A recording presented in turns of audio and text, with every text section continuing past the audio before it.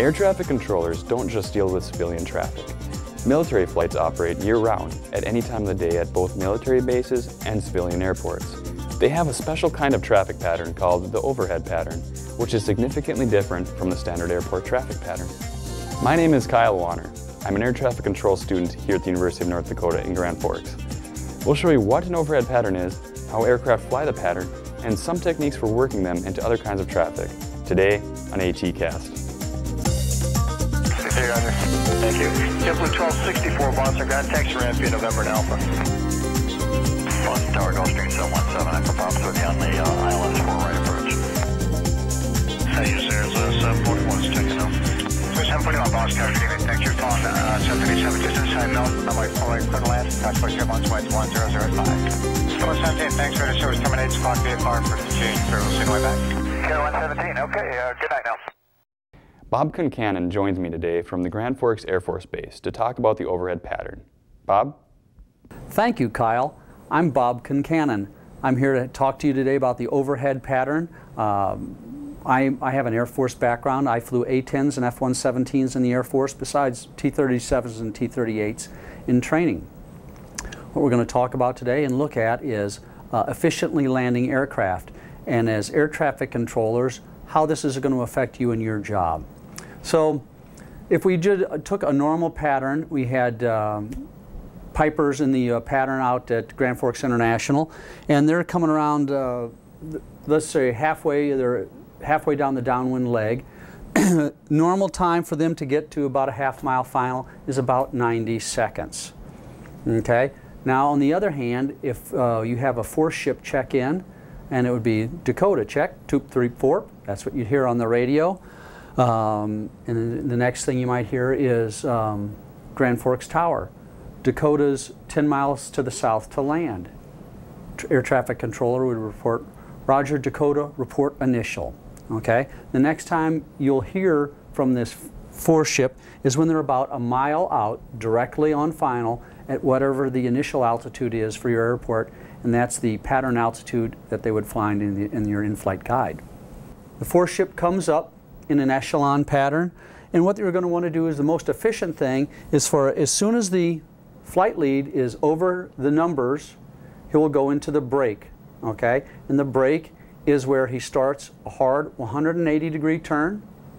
Will put his gear down, configure for landing with gear and flaps as that particular aircraft does.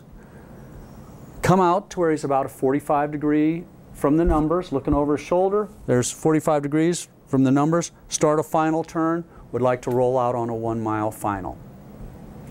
If we think about this from a time frame, from the time that the first airplane pitches, goes into the brake, till the last number 4 actually is on the ground, is about 90 seconds. So when you look at it, the time that it takes for the civil aircraft to go around the pattern to the time it takes for 4 aircraft to come up initial, pitch out and land, it's actually faster for the 4 fighters to come in and land. This is going to happen at different airspeeds than you're used to. With the Piper, and he's flying at 90 to 100 on downwind, probably going to be 85 on base, putting the flaps down, 60 to 80 probably on final, depending on particular configuration for that airplane. You have to understand that most modern fighters are going to come up initial between 250 and 350. Those are just the normal airspeeds they're going to fly because of the high performance, the wings that they have. It's easier for them to fly. They have waivers for flying over 250 below 10,000 feet. So Dakota comes up initial. They're able to pitch out and land very efficiently, very effectively. Those aircraft also usually have waivers for spacing on the runway. You'd expect that on a 12,000-foot runway, all 4 airplanes may well be on the runway at the same time. They need probably a 3,000-foot spacing between aircraft at touchdown, and then as they roll out, they can compress. So one's going to come out, pitch out. He's going to make a hard left turn here. We're going to do a left-hand pattern. He's going to do a hard left-hand turn. 2, 3, and 4 will continue straight up the runway. As they go up the runway, 5 seconds. When 2 sees lead go into the brake, he counts 1, 2. When he gets to 5, he goes into his brake, and 3 and 4 continue on, and 5 seconds later 3 brakes, 5 seconds after that 4 brakes. What we'll have is the first aircraft doing his 180-degree turn just over the numbers. Maybe 3,000 to 4,000 feet down the runway, 2 will be making his 180-degree turn, and then 3, and then 4, and you will actually have 4 aircraft on the inside downwind. Normally 4 will have pitched out and be rolling out on the inside downwind as the lead aircraft is starting his final turn. Okay, so this brake, this is this hard 180-degree turn that we start to line up on our inside downwind. Then configure speed brakes, gear, flaps, however that normal configuration is for that aircraft. Slowing down to their final turn airspeed, it's going to be a little faster because they're in a turn the whole way. This is a continuous turn to final, they won't roll out on a base. Continuous turn to final, get the nose down, and the goal is to go through as if you had 1 mile out on final, 300 feet up, a hoop in the sky. You want to fly through that hoop. Basically the same place that an airplane would be as if they were flying an ILS final at 1 mile. Any airplane wants to be at 300 feet, a mile out. So they're going to try to fly through that spot. So we've come up initial, we've done our brake, we're on the downwind, all the aircraft are configured, made this continuous turn to final. Then the first aircraft touches down, and what they'll do is if they're using speed brakes, normally they'll close their speed brakes to try to get spacing so the air traffic controllers don't have to worry about all these airplanes landing right together on the runway. They'll actually roll out a ways before they hit their brakes and then start slowing down on the runway to use the in part of the runway. Number 2 will be coming around the final turn, touching down, doing the same thing, rolling out. But at the end of the runway, at the far end of the runway, those 4 aircraft may be catching up with each other. That's fine, that's normal, it's how it's done at most military bases, and if they come to your civil air base, they'll probably expect to do that. If there's some regulation at your base that you can't do that, then you need to tell them. I've personally done this with a number of different types of aircraft at civil airports. And at those airports, once again, we will fly whatever is written as the overhead altitude. If for any reason the air traffic controllers would like us to be someplace else, if they'll just tell us what they want. Now, we understand that there's spacing, just like there's spacing between regular civil aircraft, possibly for wake turbulence. Okay, we expect to be given, do this for spacing for wake turbulence. Honestly, I've been places where they told us to delay our final turn. So no kidding, the whole foreship may extend out and then be on a roll out further and be on a 2-mile final. Okay, and then that's just, you just delay the turn to final, or you delay the brake, sometimes well past the departure in for other traffic. We have the same rules and regulations that other folks do for wake turbulence behind small aircraft and heavies. So if you need a 1-minute spacing, you just put this whole unit. But think of that 4-ship or 2-ship or 3-ship, whatever the flight of fighters coming in, as a unit, and use them as a chunk. They're going to go wherever lead goes, 2, 3, and 4 are going to follow. If we were to come in on an IFR flight plan, and we can come in as a 4-ship on an IFR flight plan, the ATC treats us as a unit. We move radio frequencies. We do the check-in, like I said earlier, when everybody's where they need to be. And then the flight lead talks to the next controller, tells what we're going to do. At some point, this is a VFR maneuver. This is not an IFR. We wouldn't come in IFR if there was bad weather and land this way. So, this is a VFR maneuver. Once we're VFR, airfield in sight, they normally say, okay, you're going to cancel IFR at this time, contact tower. Thanks, Kyle. Back to you. Thanks, Bob. Now we'll go to Dan Lindsay in the Tower Lab to explain some techniques for handling aircraft in the overhead pattern. Dan? Thanks, Kyle. We're going to start out by going over some general guidelines about the overhead pattern, and then we'll look at the specific steps involved in the maneuver. Then we'll see what this looks like in the Tower Lab and go over some tips for controlling the pattern. First, our simulation is going to be slightly different than what Bob talked about. Instead of having a flight of 4 aircraft, you'll only be dealing with a single aircraft. And like Bob mentioned, this whole maneuver will happen very fast. Until you've actually done it in the lab, you probably don't realize just how fast it is. If it's a fighter you're dealing with, they really will be flying this at 300 plus knots, so you have to pay attention to where your other traffic is and think about how you're going to fit this fighter into your overall traffic situation. The good news is, because of the speeds involved, you'll find that you can often get your military aircraft through the pattern well in advance of any traffic in your VFR pattern or any commercial aircraft on final approach. Use the speed to your advantage whenever possible. At the same time, in some circumstances you will need to adjust how the pattern works to accommodate other traffic. You can do this by changing where the aircraft brakes, which we'll talk about a little bit later. Don't forget about wake turbulence separation. Most military fighters are large, so you will likely have to give cautionary wake turbulence advisories to your other VFR traffic. The overhead pattern altitude is 500 feet above the VFR traffic pattern at Academy Airport. But keep in mind that the military aircraft will be descending through the VFR pattern during their turn onto final. So any VFR aircraft arriving after the fighter will be passing through its flight path. Also, if you have a fighter conducting a landing after a heavy aircraft has arrived or departed, you will need to provide a cautionary wake turbulence advisory just like you would for any other VFR aircraft in that situation. Runway separation is also important to remember. Most fighters are Category 3, so you will have to apply appropriate runway separation between them and your other arrivals and departures. Finally, the overhead pattern is not the same thing as close traffic. Let's say a fighter wants to do 2 passes, a low approach and then a full stop landing. It has to fly the entire overhead pattern for each landing. So basically, once it finishes its low approach, it will have to re-enter initial and go through the pattern again. Coming up next, we'll look at the step-by-step procedure you'll use when aircraft request the overhead pattern. Most military fighters are considered to be what weight classification?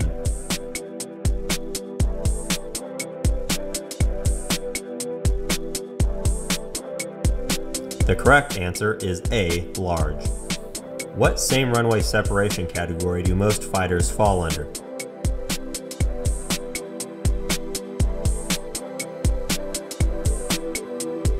The correct answer is C. Like most commercial jets, military fighters are Category 3 aircraft. Now let's break down this maneuver step by step. Required phraseology is highlighted in yellow.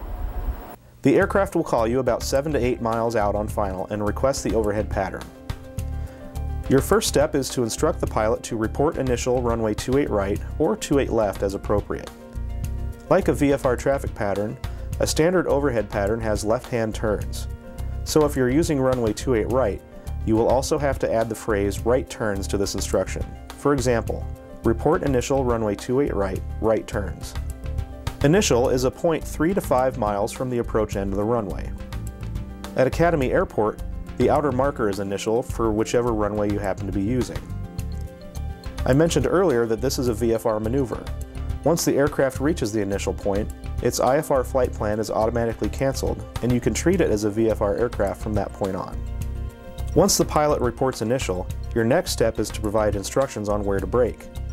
Aircraft will normally brake over the approach end of the runway, but you can have them brake at midfield or departure end, depending on your traffic situation. You do this by saying brake at approach end, report brake. Step 3 is the clearance. Once the pilot reports their brake, you should clear them for landing. The phraseology is the same for military aircraft as it is for anyone else. Runway 28 right, cleared low approach, or runway 28 right, cleared to land. If the aircraft is doing a low approach, your last step is to instruct the pilot to enter initial runway 28 right, report initial. The pilot will proceed back to initial and the process begins again. Now let's see what this looks like in the tower lab. Academy Tower, Forks 09, inbound for the overhead, runway 28 right. Forks 09 or Academy Tower, enter initial runway 28 right, right turns. Roger, enter initial, Forks 09. Forks 09 on initial. Forks 09, brake approach end, report brake. Brake approach end, report brake, Forks 09.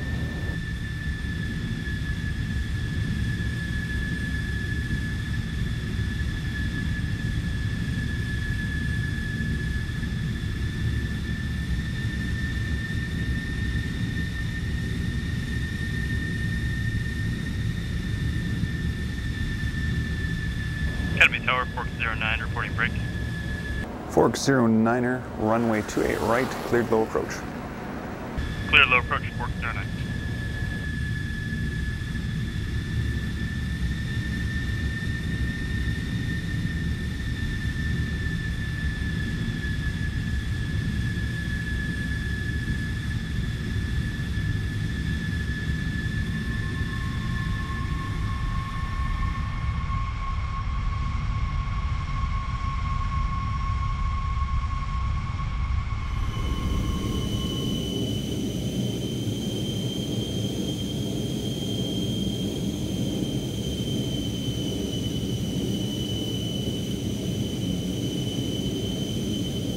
Fork 09er, enter initial, report initial.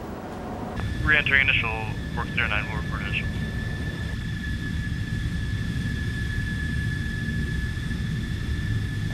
Academy Tower, Fork 09 reporting initial. Fork 09er, Academy Tower. Break approach in, report break. Break approach in, report break, Fork 09.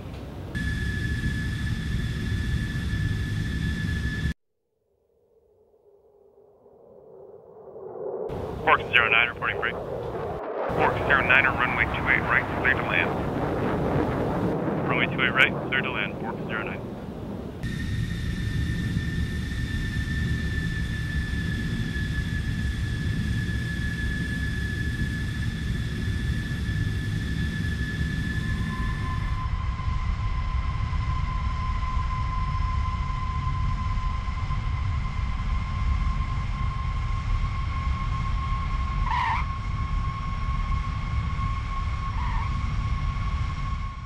There are a number of ways to deal with the overhead pattern, but the methods you choose are going to depend on your traffic situation.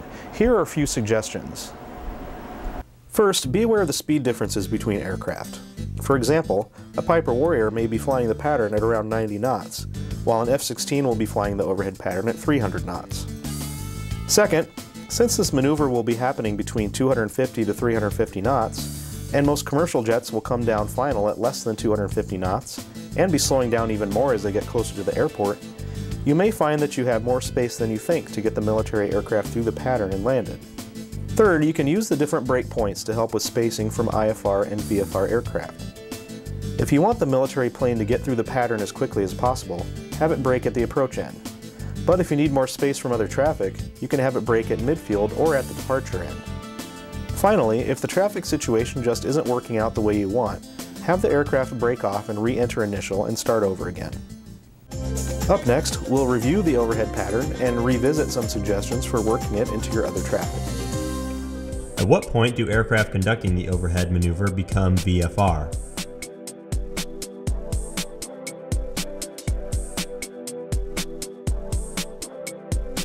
The answer is B. Aircraft entering the overhead pattern become VFR once they reach initial. True or false? The overhead pattern works the same way as closed traffic in a VFR traffic pattern.